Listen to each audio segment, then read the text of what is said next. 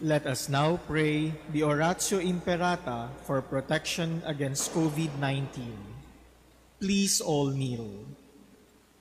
Merciful and compassionate Father, we come to you in our need to seek your protection against the COVID-19 that has disturbed and claimed many lives. We ask you now to look upon us with love and by your healing hand, dispel the fear of sickness and death, restore our hope, and strengthen our faith. We pray that you guide the people tasked to find cures for this disease and to stem its transmission. We thank you for the vaccines developed, made possible by your guiding hands. Bless our efforts to use these vaccines to end the pandemic in our country. We pray for our health workers that they may minister to the sick with competence and compassion. Grant them health in mind and body, strength in their commitment, protection from the disease. We pray for those afflicted. May they be restored to health. Protect those who care for them. Grant eternal rest to those who have died. Give us the grace in these trying times to work for the good of all and to help those in need. May our concern and compassion for each other see us through this crisis and lead us to conversion and holiness. Grant all this through our Lord Jesus Christ, your Son, who lives and reigns with you in the unity of the Holy Spirit, God forever and ever. Amen. Amen. We fly to your protection, O Holy Mother of God. Do not despise our petition in our necessities, but deliver us always from all dangers, O glorious and blessed Virgin. Amen. Amen. Our Lady, health of the sick, Pray for us. Saint Joseph, Pray for us. Saint Raphael the Archangel, Pray for us. San Roque, Pray for us. San Lorenzo Ruiz, Pray for us. San Pedro Calungsod. Pray for us. In the name of the Father, and of the Son, and of the Holy Spirit. Amen. The Lord be with you. And with your spirit. My dear brothers and sisters, today we commemorate the feast day of Saint Catherine of Siena, a doctor of the Church, a messenger of God's love, a messenger of God's protective love for all of us. And so, to prepare ourselves to receive this message of our Lord, let us first acknowledge our sinfulness and ask the Lord for His pardon and mercy.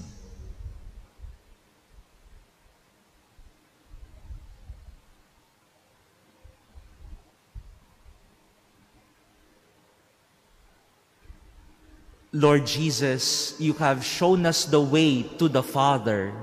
Lord, have mercy. Lord, have mercy. Lord Jesus, you have given us the consolation of the truth. Christ, have mercy. Christ, have mercy. Lord Jesus, you are the good shepherd leading us into everlasting life. Lord, have mercy. Lord, have mercy. May Almighty God have mercy on us, forgive us our sins, and bring us to everlasting life. Amen. Let us pray.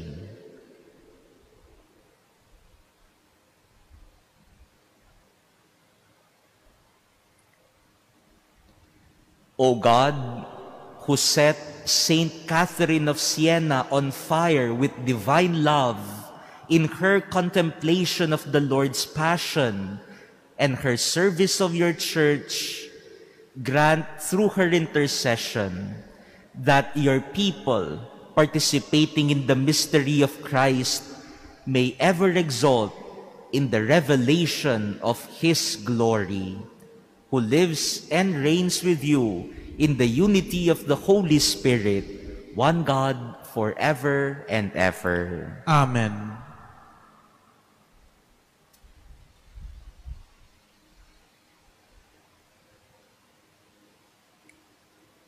A reading from the Acts of the Apostles. From Paphos, Paul and his companions set sail and arrived at Perga in Pamphylia. But John left them and returned to Jerusalem. They continued on from Perga and reached Antioch in Pisidia. On the Sabbath, they entered into the synagogue and took their seats. After the reading of the law and the prophets, the synagogue officials sent word to them. My brothers, if one of you has a word of exhortation for the people, please speak. So Paul got up, motioned with his hand, and said, Fellow children of Israel, and you others who are God-fearing, listen. The God of this people, Israel, chose our ancestors and exalted the people during their sojourn in the land of Egypt. With uplifted arm, he led them out, and for about 40 years he put up with them in the desert. When he had destroyed 7 nations in the land of Canaan, he gave them their land as an inheritance at the end of about 450 years. After these things, he provided judges up to Samuel the prophet. Then they asked for a king. God gave them Saul, son of Kish, a man from the tribe of Benjamin, for 40 years. Then he removed him and raised up David as their king. Of him he testified, I have found David, son of Jesse, a man after my own heart. He will carry out my every wish. From this man's descendants, God, according to his promise, has brought to Israel a Savior, Jesus. John heralded his coming by proclaiming a baptism of repentance to all the people of Israel. And as John was completing his course, he would say, What do you suppose that I am? I am not he. Behold, one is coming after me. I am not worthy to unfasten the sandals of his feet. The word of the Lord. Thanks be to God. Forever I will sing the goodness of the Lord. Forever I will sing the goodness of the Lord. The favors of the Lord I will sing forever. Through all generations my mouth shall proclaim your faithfulness. For you have said, My kindness is established forever. In heaven you have confirmed your faithfulness. Forever I will sing the goodness of the Lord. I have found David my servant. With my holy oil I have anointed him, that my hand may be always with him, and that my arm may make him strong. Forever I will sing the goodness of the Lord. My faithfulness and my mercy shall be with him, and through my name shall his horn be exalted. He shall say of me, You are my Father, my God, the rock, my Savior. Forever I will sing the goodness of the Lord. Alleluia, alleluia.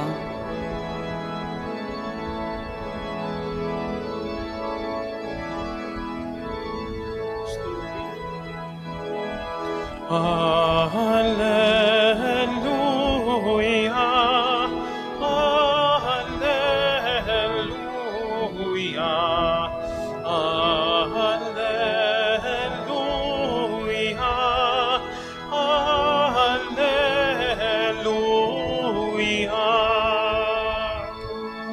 Jesus Christ, you are the faithful witness, the firstborn of the dead. You have loved us and freed us from our sins by your blood.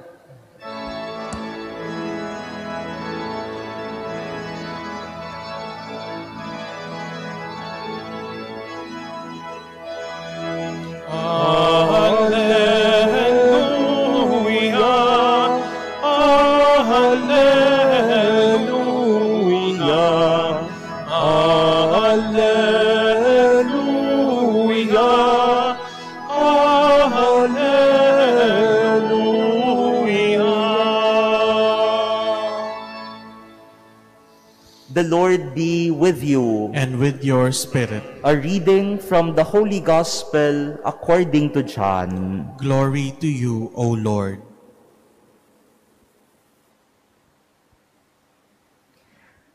When Jesus had washed the disciples' feet, he said to them, Amen, amen, I say to you, no slave is greater than his master, nor any messenger greater than the one who sent him. If you understand this, blessed are you if you do it. I am not speaking of all of you. I know those whom I have chosen, but so that the scripture might be fulfilled, the one who ate my food has raised his heel against me. From now on, I am telling you before it happens, so that when it happens, you may believe that I am. Amen, amen, I say to you, whoever receives the one I send receives me, and whoever receives me receives the one who sent me. Brothers and sisters, the Gospel of the Lord. Praise to you, Lord Jesus Christ. Today, my dear brothers and sisters, we reflect on the power of sending a message. The power of sending a messenger. And the message that this messenger has changes lives. Ang atin pong mga pagbasa at pagdiriwang ngayong araw ay nagpapaalala sa atin ng kapangyarihan ng pagpapadala ng mensahe at kung paanong ang mensahe ay maaaring makapagpabago ng buhay.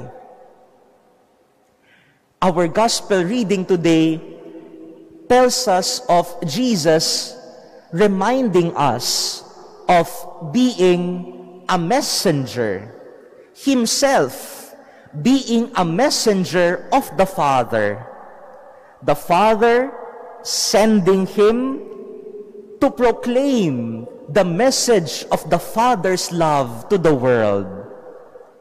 And therefore, the disciples of Jesus, he calls also messengers. To send a message is a sign of love. That is why when the Father sent His Son to bring His message of salvation to us, that is a sign of God's love, of the Father's love.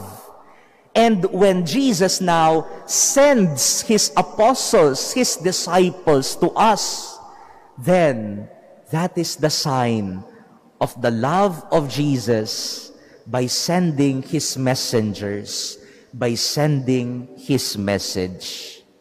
My dear brothers and sisters, when God sends His message, it is a sign of His great love for us. Kaya po ngayong araw ay yan po ang ating bibigyan ng halaga, ang pagpapadala ng Diyos ng Kanyang mensahe bilang tanda ng Kanyang pagmamahal. And when God sends His message, He changes lives. That is why when Jesus was sent to this world, the message of Jesus changed the lives of his disciples and the many people who follow Jesus. In our first reading, we hear St. Paul preaching in the synagogue, proclaiming the message given to him by Jesus. How God works in our lives. In his preaching, he was telling of the Old Testament until the time of the coming of Jesus. St. Paul and the other disciples were sent by Jesus so that they could give the message of God's love through faith in Jesus Christ.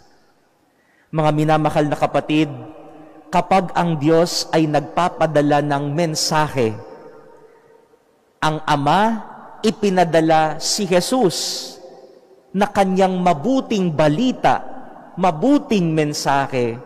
At gayon naman ang mga alagad ni Jesus naman, kagaya ni San Pablo, ay ipinapadala rin naman sa atin ang mabuting balita na galing kay Jesus. At kapag tinanggap natin ang mensahe na ito, nakapagpapabago ng buhay, ang mensahe ng Diyos na mapagmahal, kapag kanyang ipinadala sa atin, mababago, mapabubuti ang ating buhay. Kaya nga kapag mayroong nagpapadala ng mensahe sa atin, halimbawa, may nagpadala ng mensahe sa iyo, at kapag binasa mo ay minsan maaalala mo na buti siya na ay naalala ako, no? Minsan gumagaan ng loob mo kapag mayroong nagpadala ng mensahe sa iyo, sapagkat tanda ito na naalala ka niya, nagmamahal siya at nagmamalasakit siya. Ganyan ang kapangyarihan ng pagpapadala ng mensahe. Minsan po, nung ako ay nagkaroon ng sakit at parang minsan natatakot ka kapag may sakit ka, someone sent me just a short text message. And that text message said that, do not be afraid because our God does not want you to become sick. He is a good Father and He does not want you to become sick. He wants you to be cured and to be healed. You know, that short message from one friend really removed the fear in me. Parang nawala lahat ng pag-aalala, ng takot, pangamba, dahil lang sa isang mensahe na ipinadala sa akin. God's message really can change lives. Today we celebrate Saint Catherine of Siena. And this Dominican saint herself was a messenger. Noong siya po ay nabubuhay, isa sa mga ginagawa palagi ni Santa Catalina ng Siena ay magpadala ng sulat. Yan po ang hobby ni Saint Catherine of Siena. She sends letters to different people, not only to his friends. He sent letters even to kings, even to popes, reminding them of God's love, reminding them of God's call, reminding them of God's concern for them. Noong si Saint Catherine ay pumanaw na, kinolekta nila ang kanyang mga sulat. Hindi pa lahat yun ay nakolekta nila, pero ang dami nilang nakolekta. At doon nakita nila kung paanong si Santa Catalina ay tunay nga na napakagandang tagapagdala ng balita ng Diyos, ng pagmamahal ng Diyos sa kapwa. When they compiled the letters written by Saint Catherine, they proved that Saint Catherine was really a messenger of God's love, of God's good news. And all these letters written to people changed their lives. Sabi ng mga taong nakatanggap ng kanyang sulat, noong nabasa nila ang mensahe ni Santa Catalina, ang kanyang mga sulat sa kanila, nabago ang kanilang buhay. Gumaling sila. Napabuti ang kanilang buhay dahil sa mabuting mensahe na dala ni Santa Catalina sa kanila. My dear brothers and sisters, in this Eucharistic celebration, the Father sends us His messenger, Jesus Christ, bringing us the message of God's love that will change our lives. And Jesus now sends His disciples to become also messengers of faith, messengers of hope. Let us pray that in this Mass, we might receive God's message that will change our lives. Amen.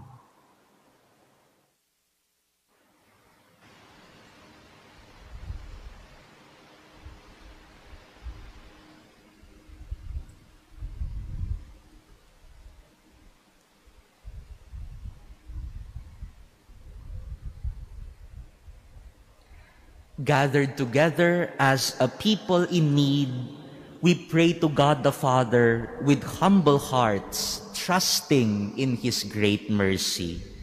For every petition, let us say, Father, bless us in Christ. Father, bless us in Christ. That those who exercise leadership in the Church may keep their commitment alive in the preaching of the gospel, let us pray to the Lord. Father, bless us in Christ. That those invested with authority may lead and guide the people in the spirit of service, let us pray to the Lord. Father, bless us in Christ. That those who have abandoned their faith may be led back to the family of God, let us pray to the Lord. Father, bless us in Christ. That those disheartened by suffering and sickness may find strength and consolation from Jesus, who was victorious over sin and death, let us pray to the Lord. Father, bless us in Christ. That the faithful departed may receive their eternal reward, let us pray to the Lord. Father, bless us in Christ. Almighty Father, you call us to be with you. May we be faithful in following your Son on the way to your kingdom. We ask this through Christ our Lord. Amen.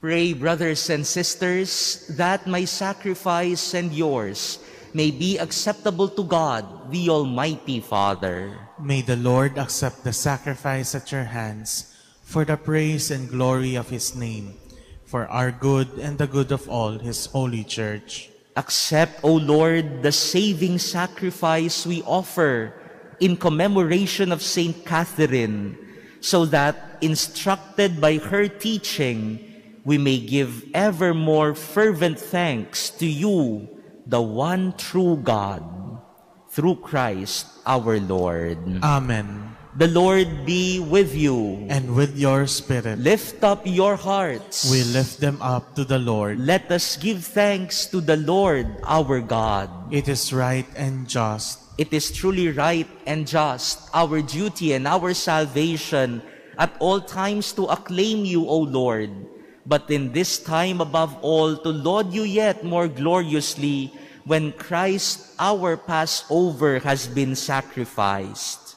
For with the old order destroyed, a universe cast down is renewed, and integrity of life is restored to us in Christ. Therefore, overcome with paschal joy, every land, every people exalts in your praise, and even the heavenly powers with the angelic hosts sing together the unending hymn of your glory as they acclaim. Holy, holy, holy, Lord God of hosts, heaven and earth are full of your glory. Hosanna in the highest. Blessed is he who comes in the name of the Lord. Hosanna in the highest.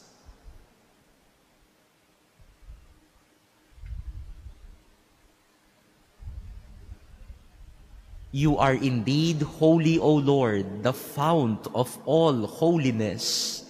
Make holy, therefore, these gifts, we pray, by sending down your Spirit upon them like the dewfall, so that they may become for us the body and blood of our Lord Jesus Christ.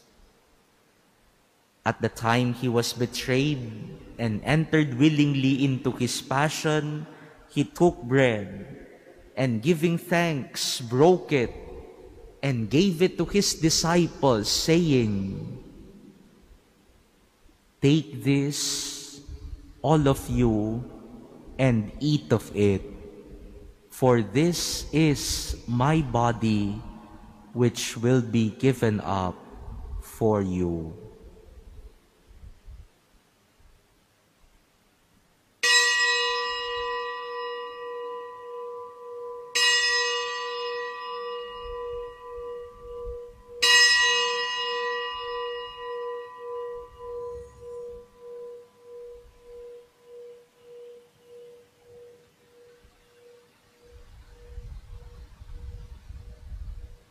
In a similar way, when supper was ended, he took the chalice, and once more giving thanks, he gave it to his disciples, saying, "Take this, all of you, and drink from it, for this is the chalice of my blood, the blood of the new and eternal covenant, which will be poured out for you and for many, for the forgiveness of sins.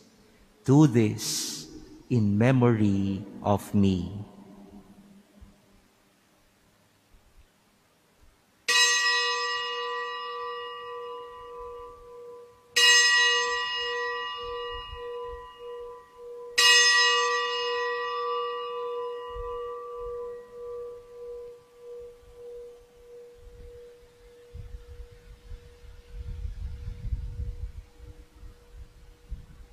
The mystery of faith. Save us, Savior of the world, for by your cross and resurrection you have set us free. Therefore, as we celebrate the memorial of his death and resurrection, we offer you, Lord, the bread of life and the chalice of salvation, giving thanks that you have held us worthy to be in your presence and minister to you. Humbly we pray that partaking of the body and blood of Christ, we may be gathered into one by the Holy Spirit. Remember, Lord, your church spread throughout the world, and bring her to the fullness of charity, together with Francis, our Pope, and Broderick, our administrator, and all the clergy. Remember also our brothers and sisters who have fallen asleep in the hope of the resurrection, and all who have died in your mercy. Welcome them into the light of your face. Have mercy on us all, we pray, that with the Blessed Virgin Mary, Mother of God, with blessed Joseph, her spouse, with the blessed apostles and all the saints who have pleased you throughout the ages, we may merit to be co-heirs to eternal life, and may praise and glorify you through your Son, Jesus Christ. Through him, and with him, and in him, O God, Almighty Father, in the unity of the Holy Spirit, all glory and honor is yours forever and ever. Amen. At the Savior's command and formed by divine teaching, we dare to say, Our Father, who art in heaven, hallowed be thy name. Thy kingdom come, thy will be done on earth as it is in heaven. Give us this day our daily bread, and forgive us our trespasses, as we forgive those who trespass against us. And lead us not into temptation, but deliver us from evil. Deliver us, Lord, we pray, from every evil. Graciously grant peace in our days, that by the help of your mercy we may be always free from sin and safe from all distress, as we await the blessed hope and the coming of our Savior, Jesus Christ. For the kingdom, the power, and the glory are yours, now and forever. Lord Jesus Christ, who said to your apostles, Peace I leave you, my peace I give you.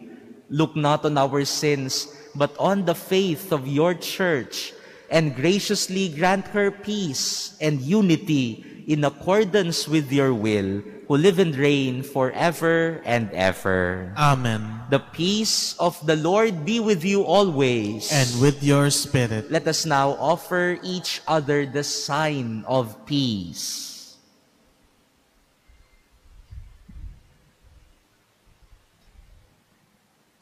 Lamb of God, you take away the sins of the world. Have mercy on us. Lamb of God, you take away the sins of the world. Have mercy on us. Lamb of God, you take away the sins of the world. Grant us peace.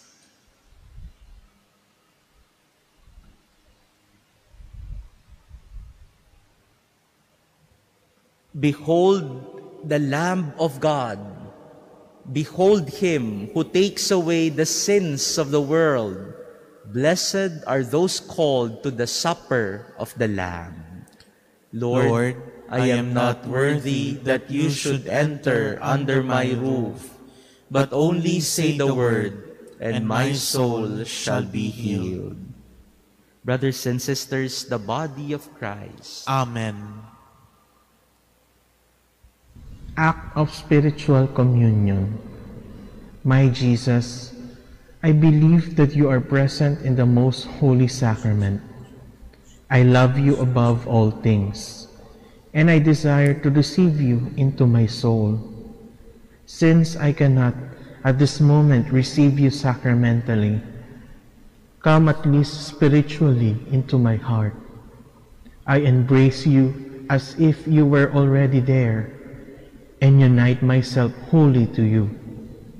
Never permit me to be separated from you. Amen. Let us pray.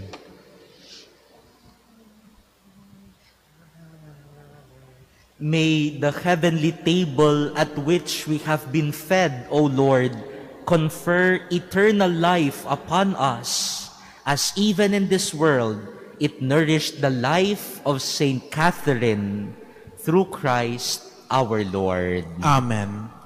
The Lord be with you. And with your spirit. And may Almighty God bless all of you, the Father, and the Son, and the Holy Spirit. Amen. Go forth, the Mass is ended. Thanks be to God. Regina Celi, laetare, Alleluia. Quia quel heruisti portare, Alleluia. Resurrexit, sicut dixit, Alleluia.